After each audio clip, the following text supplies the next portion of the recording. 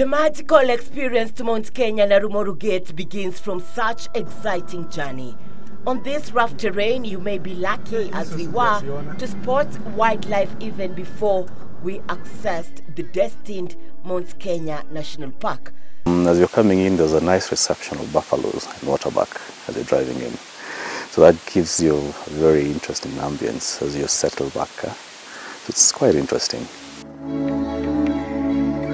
I think we had an opportunity to see the rhinos and the waterbucks. So today we want to do a drive. So we're hoping to be able to, probably be able to see. However, we would advise that if you want to see most of them, maybe you do early morning. We were not able to do for one reason or another.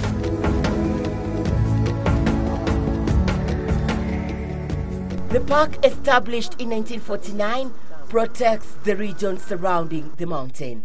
Among the reasons why the Kenyan government created a national park on and around Mount Kenya was to preserve this great scenic beauty, conservation of the biodiversity, and preservation of water catchment areas. This is an important habitat for major wildlife species in this country. Some plants here are also endemic. We have about 11 plants which are endemic to this mountain that cannot be found anywhere else except Mount Kenya. Mount Kenya is a simply stunning landscape that prides in endemic flora and fauna, as well as its soaring toothed summits, peaks and glaciers. This year, sometimes in May, a group of visitors saw 5 lions on the mountain, and they continued with their hike. The lions did not attack them. They have no business in attacking people. But the lions come here occasionally, either from the Laikipia side or the northern side toward Isiolo. The peaks are sandwiched by valleys and ridges, proudly visible from these green plains and savannas at Mount Kenya National Park with clear photography early in the morning.